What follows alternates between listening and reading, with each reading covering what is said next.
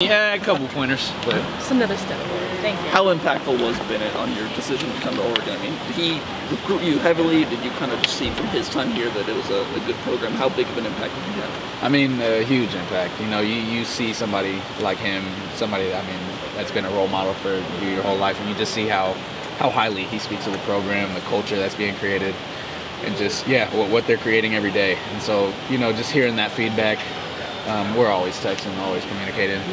So just hearing that feedback and knowing that this was a place that, you know, you'd have people that surrounded you that want to see you succeed.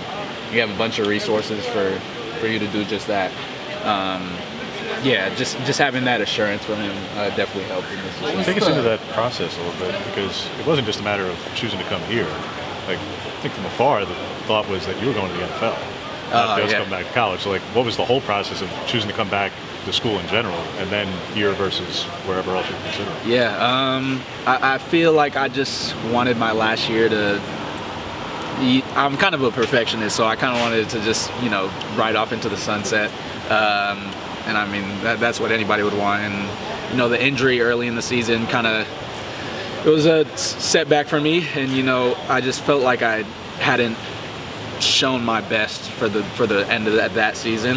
Hadn't put my best on film, and I felt like if I was given another opportunity, you know, especially at a place like this, you know, with the resources that is going to give you everything you can to succeed, I feel like I had a chance to step up, level up the draft stock, and just learn from, you know, the great coaches here, the great teammates that I've met, and just establish these connections. So yeah, it wasn't an easy decision by any means, but I mean, I'm glad I made it. You know, I'm glad I'm here, and I'm extremely thankful just for my entire support staff that, you know, helped me get here, and, you know, I'm having a good time. So what was the portal experience like?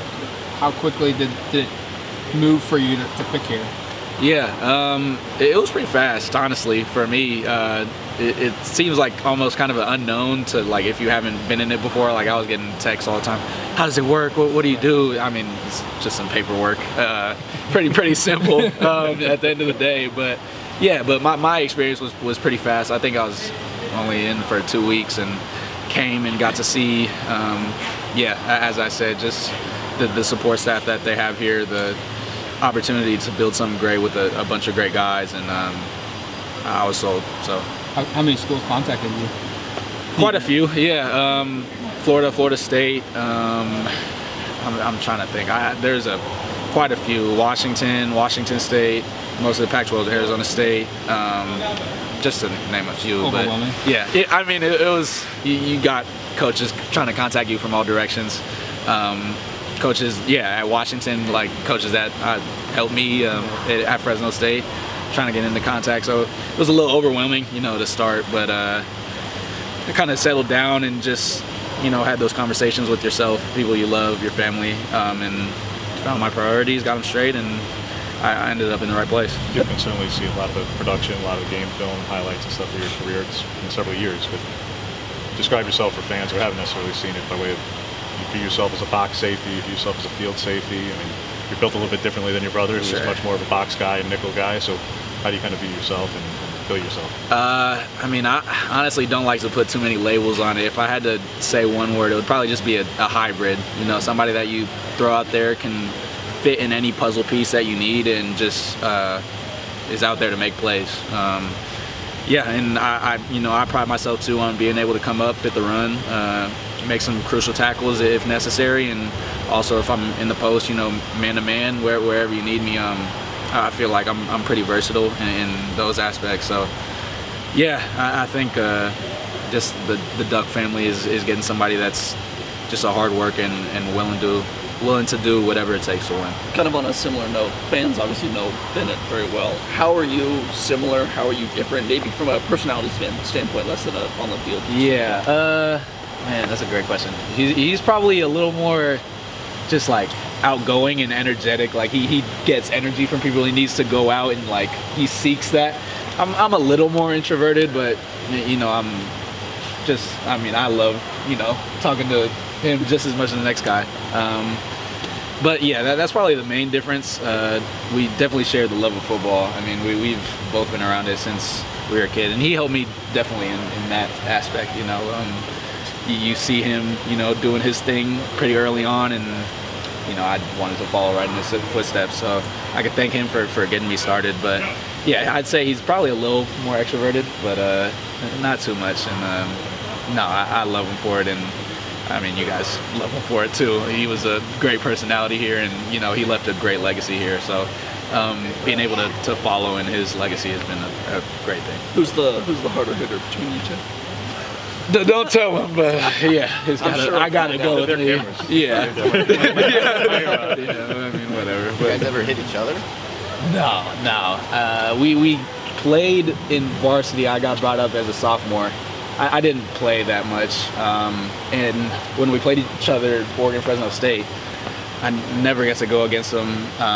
Besides on, like, he was on punt and I was on punt return. We had like a couple plays. I was just talking smack, you know. Yeah, exactly. Just talking a little smack, going back and forth. I might have given a little show, but nothing too crazy. How do you balance the role? I mean, you're a new guy on this team, but you're also a veteran. How do you kind of balance that role of being a veteran voice and a leader in the locker room, but still kind of feeling out, you know, your new surroundings? Yeah, I'm definitely understanding that, you know, it's going to be a learning curve. For me, I'm not going to understand everything right off the jump, and so I'm giving myself, you know, that area to make those mistakes. Yeah, just to learn and understand that it's going to be a process. But I mean, also something that Coach Lanning has stressed since the start. He's been saying he wants me to speak up when it's time. I have, you know, as he said, some experience in college football, understand kind of just how the process works, and so yeah, he feels like I should be able to, you know, just give some words of wisdom to people that haven't been through it or are going through it for the first time. And yeah, I'm stepping into that role. You know, it's a little difficult because you don't know everything yet. You want to have a great sense, like a great grasp of everything you're talking about. But I feel like I can help just from, you know, like a student athlete perspective. Somebody that has been doing this for 4 years, understands, you know, just how things go, and kind of just try to provide a little more mentorship for some younger guys. This might be hard for you to put a gauge on, but how different is the locker room in like 2023 now, where there's so many transfers and so many new people versus maybe like when you started? Like, does it feel like you're joining like a group here that was already doing something, or does it feel like it's a new start for kind of everyone each year? Yeah, it's a little different in that aspect. You know, you got people coming from a bunch of different places, different spots in the country. But I feel like just the sense of culture, my brother told me about it, but just the sense of culture that Coach Lanning is consistently trying to create. Honestly, I stepped in, I was nervous for like the first week, and then it just felt like a family, like honestly. Just, I mean, they knew my brother, most of my teammates knew my brother, so they already had a pretty positive outlook. And so, yeah, just being able to bond with the guys and just how accepting they are. They accepted me with open arms. And yeah, I'm proud to call these guys a family. What were you most nervous about? I don't know. I mean, a new environment, you know, everything's just unfamiliar. I wouldn't say nervous, but you're just stepping into a whole new place, and you got to get accustomed really fast. And you know, Coach Lanning is stressing on you to be a leader, and you're like, how do I do that?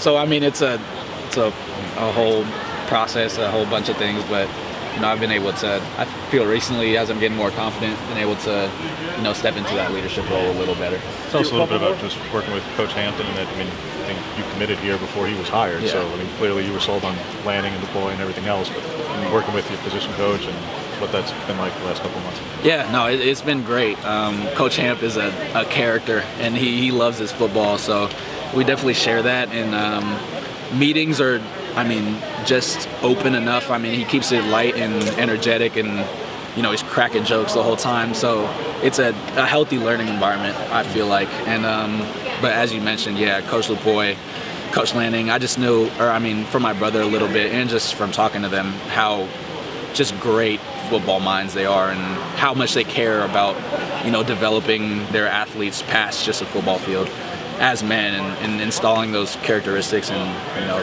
the people that pass through this program. And so, yeah, that's kind of what I cared about more than anything. You want to I mean, learn from somebody that's going to teach you the values you want, that's going to, you know, set you for the rest of your life. And so, yeah, those are two guys that definitely helped me in my decision, and Coach Hamp has been great for us. Are you cross-training a fair amount between the safety positions in the box? Are you moving around a lot? At one spot? I'm mostly staying high right now. Yeah, I haven't played too much star at all, but we're playing side, so I'll play field and boundary, mix it up. But we'll see if they throw me in at star. I mean, I haven't had any word that they're going to, but I'll fit in if they need me to. Yeah. So. How long does it take you just in the process to build that more on-field chemistry of not just knowing communication, but also like working with a guy like Addison who's been here for 6 years and worked with like 4 different defenses? All right, how long does it actually take you to feel like you're completely on the same page with the guy you're in the backfield with? I mean, I think I always feel like I have room to grow, just in that I've only been here for 3 months, and so I'm still picking up the playbook just like anybody else. And so he has probably a better grasp. So when he needs to help me, he'll help me.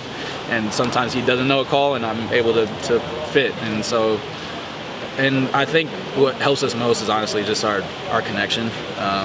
We've stressed that, I mean, since, I don't know, years ago, I'm sure. But yeah, just that sense of connection in the locker room, and knowing that guy's got your back, even if he doesn't know what he's doing. Like, and that kind of trust, that mutual connection, it just shows on the field. It makes it a lot easier to know somebody and trust that somebody's going to do their job, and so that I can execute what I'm doing to, you know, the full effect.